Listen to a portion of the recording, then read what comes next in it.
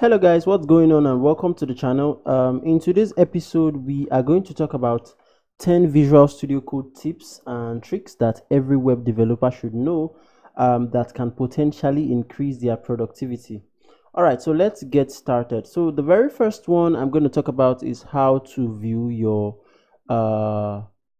JavaScript output inside of Visual Studio Code. Okay, so how it's going to work today is that I am going to be doing some things, and if there are stuffs that I've already done tutorial on, I'm just going to leave links in the description for you to go watch how you can achieve the same. So first off, let's talk about how to view your console.log in the Visual Studio Code output. Okay, so if I do something like console.log, right, and here I say maybe something like hello world.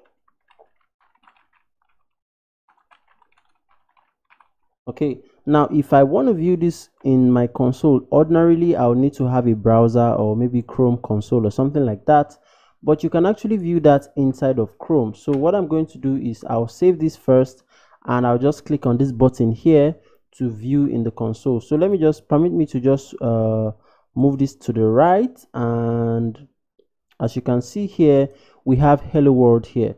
Okay, so let me just do something else. So I'll duplicate this line and I'll just say something like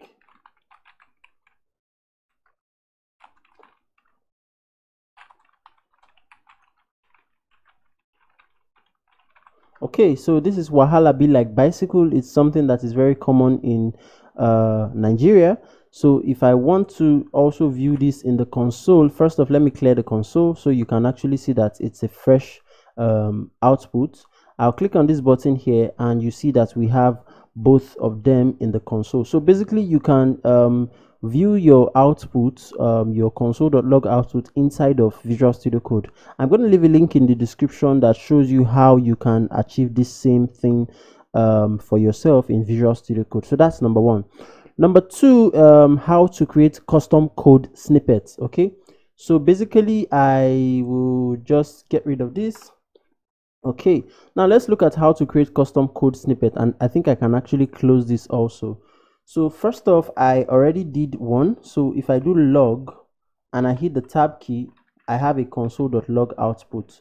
But let me do something else. So I want to create a variable with a query selector, and I hit enter, and you see here that I have, so I can just come here and say maybe there's something like dot clear, and I'll just need to change the name of the variable to clear, and that's it. I've created my variable. Okay, so that's how you can create custom code snippets. So let me do something more interesting. So I'll go to my styles.css file and I will say flex and hit the tab key.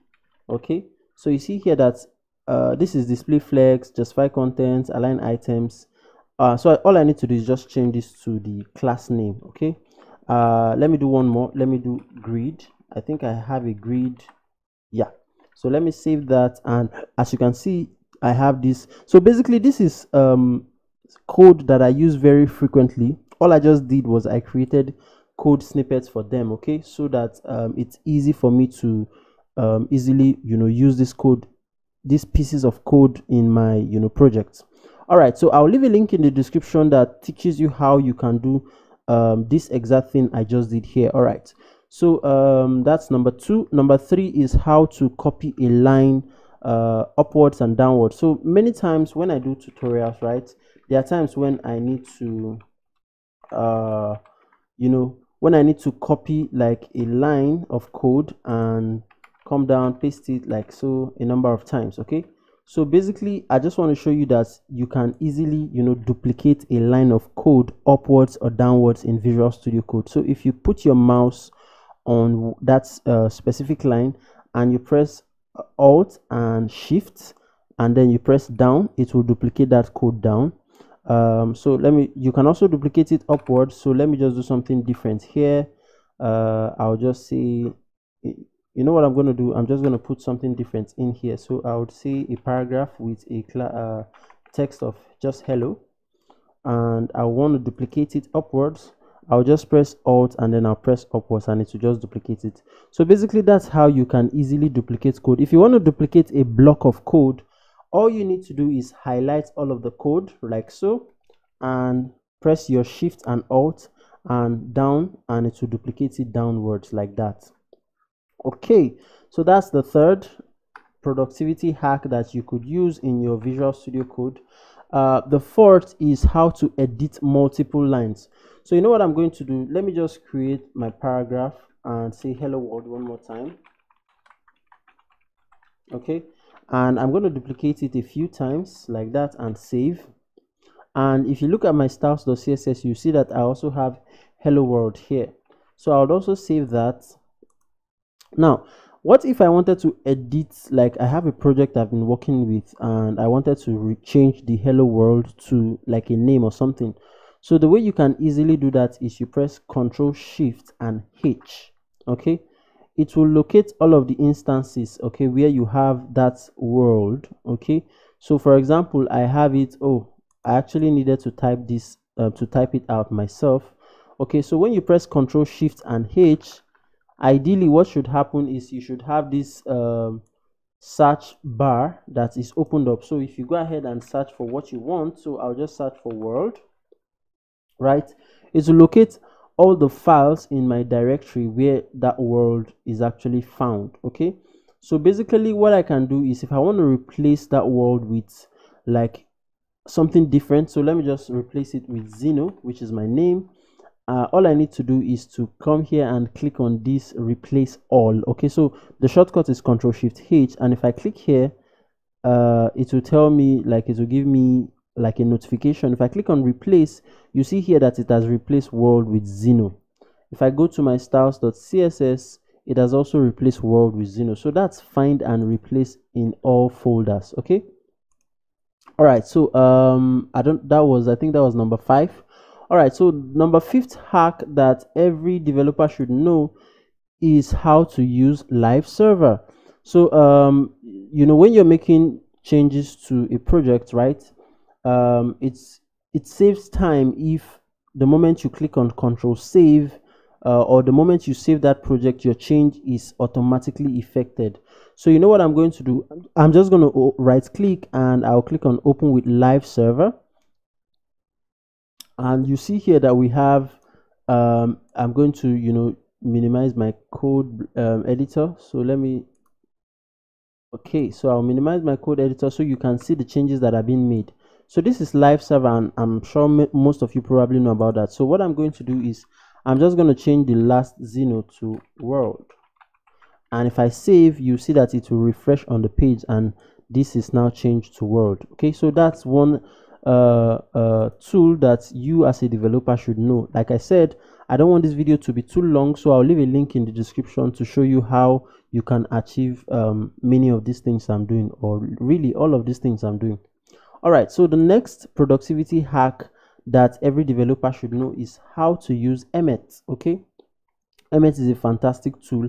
I'm sure you probably know about Emmet, but do you really know how to use Emmet? Okay, I'm sure most of you probably know how to, you know, create an HTML boilerplate and stuff like that, but there's so much more to Emmet that you know, you can actually learn. So I'll leave a link in the description to how you can use Emmet, and I gave so many examples in that video. So for example, if I wanted to create a div with a class of container, and inside of that I wanted to create another div with a class of row. Okay, so like something that, you know, is common in Bootstrap, and inside of that I wanted to create another div with a class of maybe col let's see, so col -md, and maybe I'll just do -6, and I'll do ×2, and I hit the tab key, see what happens. So this is typically how, you know, the Bootstrap container system works. Okay, and I did that with just a single line. So that's the power of Emmet. Check the link in the description, you see many examples of what you can do with Emmet. Okay, so I go like into details on how to use Emmet. Okay, so now the next thing I want to show you is how to locate a variable definition. So for that, I'm going to bring up a JavaScript file. Okay, so this is a JavaScript file. It's a pretty up to like maybe 105 lines of JavaScript. Okay, so now I have this clear here. It's an event listener I added.